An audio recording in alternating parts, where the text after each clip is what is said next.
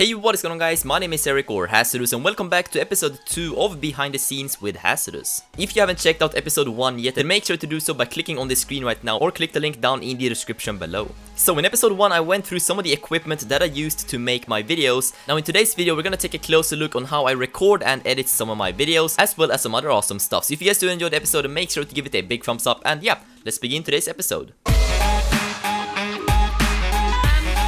Okay, so as I said in the previous episode, I used the Elgato Game Capture HD to capture all my footage from my PlayStation 4 or my Xbox 360. And then on my PC, I use Game Capture HD, which basically comes with your Elgato. And here are my settings. As you can see, I use HDMI, 1080p, and I almost go full quality. I don't change anything with the brightness or contrast, and that is basically everything that I do. Okay, so in most of my videos I use a face cam in the top right corner, and the software that I use to capture all my webcam footage into my PC is Open Broadcaster software, also known as OBS. And here are the settings that I use for my webcam. I use the Logitech C920 and I also record in 1280 by 720p just because I make the webcam so small, so I don't really need to record in 1080p because as I said I scaled down the footage so much, so it doesn't really matter if you're using 720p or 1080p. And then you just hit record and then you're good to go. Okay, so the program that I use to edit pretty much all of my videos is Sony Vegas Pro 12, and this is pretty much how one of my videos looks like when it's fully finished. This is all with the game footage, the game audio, the webcam, music, added sound effects, added video effects and stuff like that. Now what you may notice is that my video preview is really small since I use so many layers when I edit. So to fix this, you can actually drag out the video preview window and then place it somewhere else so you can use quite a few layers and also get a pretty big video preview. But you might be wondering, where the heck should I place this window without blocking the video layers? So basically, that is when having two monitors comes into place. So what you can do is simply drag this window into your other monitor, then you can make it bigger, and this makes it really easy to work with many layers and also have a big preview at the same time without having to scroll through all of your layers and basically get lost in what you're doing. Now sometimes when I want to use a bit more advanced effects, I switch over to After Effects CS6 and use that, but I'm not really that good with this program yet, so I'm still trying to learn like everything you can do within this program.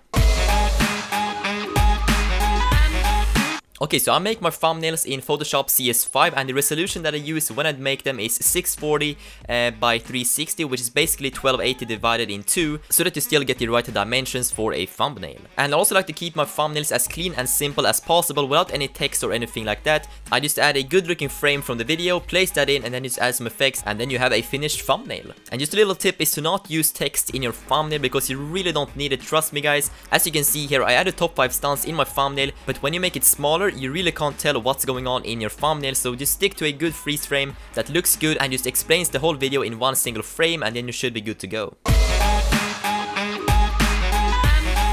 Okay, so the place that I found most of my music is on the YouTube page No Copyright Sounds. These guys upload super good songs that are free to use, and you can monetize the videos as well as long as you just credit the creator of the song. You can use pretty much anything you want from this channel. I will make sure to leave a link down below so you guys can check out the channel. But yeah, so that was basically a quick overview on how I record and edit my videos in post-production. If you guys want to learn something within these programs, there are tons and tons of tutorials right here on YouTube, which is the place where I learned to do all of my editing. So just look around for some nice tutorials and you should be able to learn these programs pretty easy. So that's going to be it for today's video guys. If you did enjoy it, then make sure to give it a big thumbs up. And if you guys want to see some more of this, then make sure to tell me down in the comments what you guys would like to see some behind the scenes of. And yeah, I will try my best to make a video of it. But that is going to be it for today, as I said. So I'll see you guys later. So until then, take care and let's drop that beat.